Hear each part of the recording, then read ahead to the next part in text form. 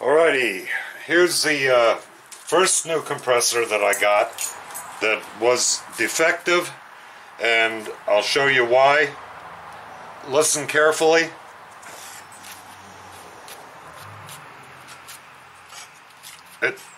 Clutch gets tight there.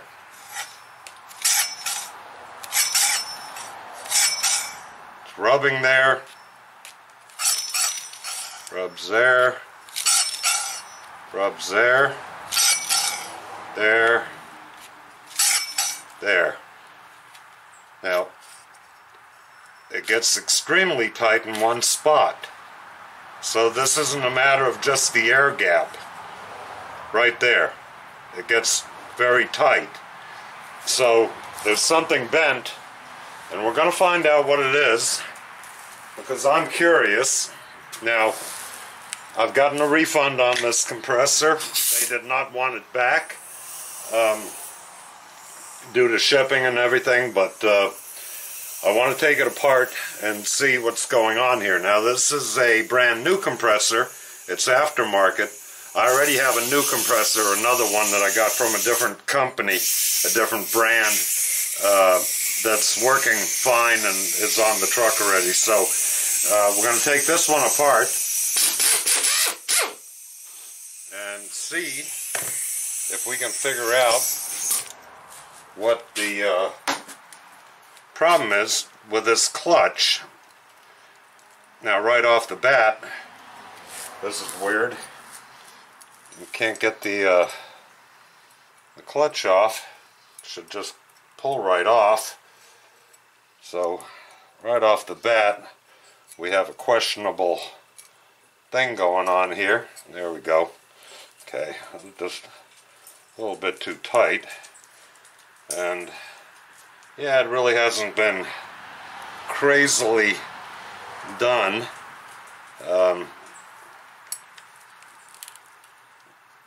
Seems to be rubbing on the outside edge only. You can see here that it's rubbing on the outside only. I guess the thing to do would be to put this on a plate, and a flat one. Well, let's do this. We'll get this out of the way and get this on there. And we'll spin it around, see if we can visually see anything. And it doesn't look like we can visually see anything there. So what I want to do is, I think I'll use this old piece of crap gauge. Yeah, it may not be the best way to do it.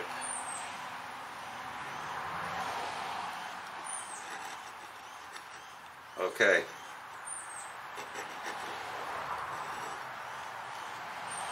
Yep. We definitely have a clutch plate that's bent. And actually, you can see here, it's kind of hard to see in the light, but the inner scraping stops right about there and then picks up again right here. So there's a good area right in here that it's scraping. So this clutch plate is bent down in here. Now, I don't know, let me try something here. Since this is an aftermarket compressor, I don't know if the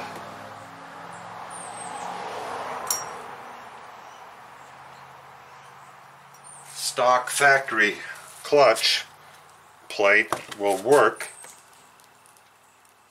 Oh, it does.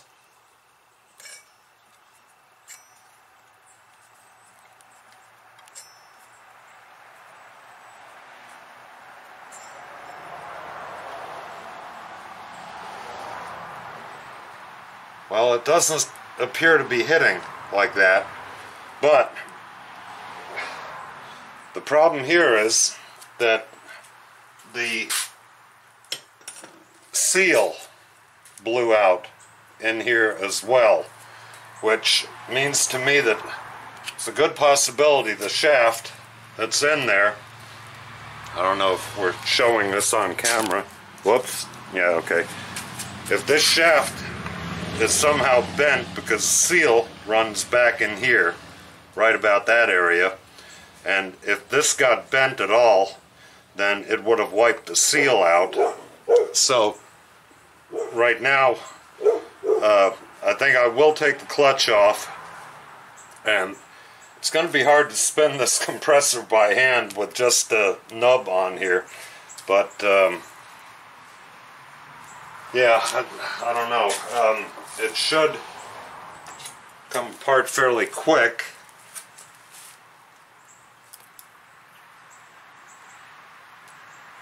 If I could see, the lighting isn't real good in here today.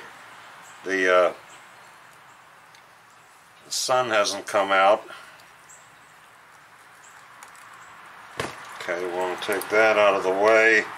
See if that'll pull right off. Should. Yep, there we go.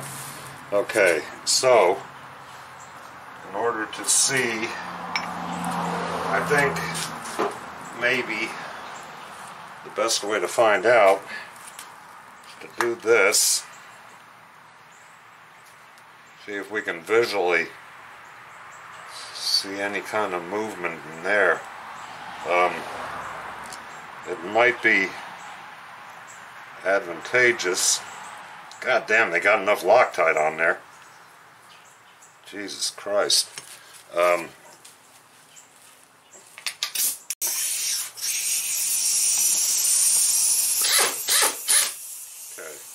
that's good. Do that. And we'll go here again with this. We'll put that in there and kind of lock it down, and we'll turn it. Oh yeah.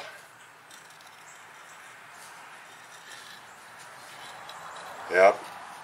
Shaft is bent because this is the old clutch plate, and as I'm turning it, there it gets loose and there it gets tight. Yep. So we got a bent shaft in here. Now the question is, will the old shaft from the stock compressor, damn it, oh gosh, alright, will the stock shaft from the original compressor factory fit into this aftermarket compressor? If it does, I can put this together with this old shaft, hopefully set up my end plate properly, and use the old clutch, which will, of course, the old clutch, it seems that the pressure plate's about the same size, but the pulley is a bigger pulley for all the replacement ones. I think this is a 5-inch and this is a 6-inch pulley, which I'd rather stick with the newer one if the clutch plate, which I believe it should be the same. Yeah, it is. So I can use my old pressure plate and also reuse the magnet, which I know works because I had this thing running, and while I'm at it, I can re-index the magnet with the electric connection to the top like the original compressor had. So I'm going to take this apart, but I'm not going to do that on camera, or I might. Hang on a minute here. And I'll tell you another thing about the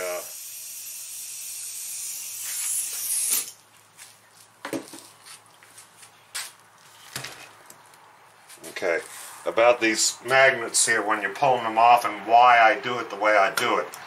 if you use a claw puller and you're pulling or pushing on that shaft, it's not really good for these bearings inside here, for one thing, okay?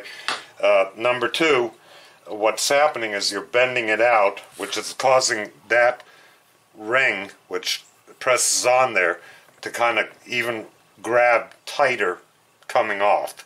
Now I'm sure they make some kind of a horseshoe plate that will have a puller going onto this area, or, you know, well, or maybe even, I don't know, probably to the bolt area, some type of a puller that doesn't push on the shaft. This is why I use the drift, the punch, bronze or brass punch, to knock that off of there.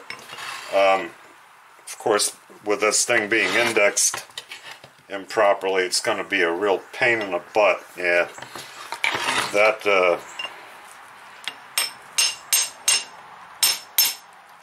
will take a little bit of a back and forth, because the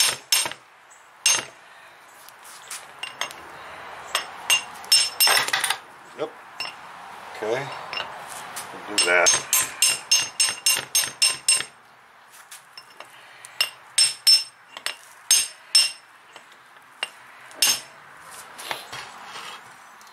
It's moving around on that plate now.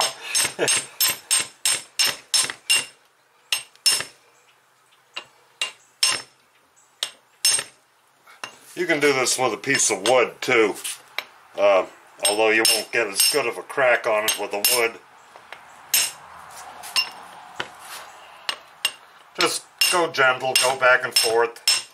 You know, it'll pop right off of there, and no big deal. Just takes a little bit of time to do it, and I know there aren't going to be a lot of people interested in this, but for those that want to see the actual work done, there you go. There's the magnet, and that's how it presses on with the inner strip right onto that groove, and you don't want to dig into it with a puller bending this thing. Plus, you don't want to break the magnet and the Bakelite and everything. So, yeah, we're going to have to take this apart. Let me pull those bolts real quick while we're on camera. And let's see what we got here. Where'd I put my... should be 10 millimeter.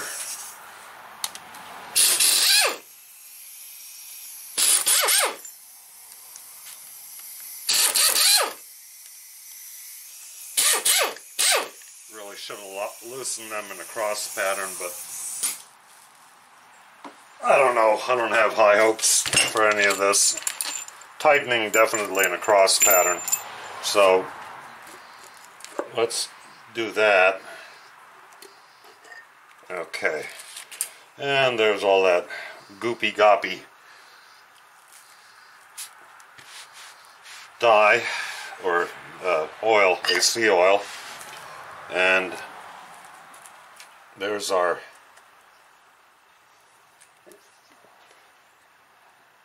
pistons that are in there. Okay, now, wow, okay, a lot of oil there. We need to get some Raggedy Ann. It's got the AC dye in it too, which is great. I want to take our valve plate off, get it, yeah, get it back in there kind of where it belongs.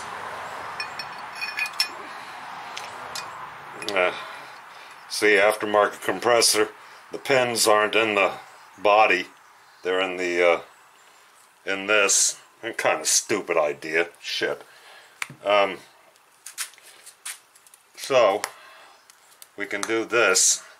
Now the big question is not if it'll work. Hang on a minute, I'll be right back. Okay, I'm back. Now the main question here wouldn't be the length or anything like that, but it's going to be the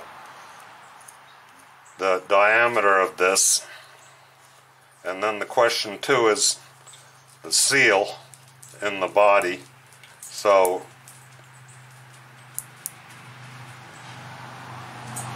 we've got 531.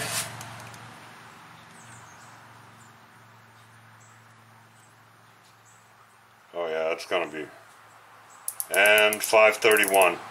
Alright, so the shafts are the same on both of them. So far we're looking good.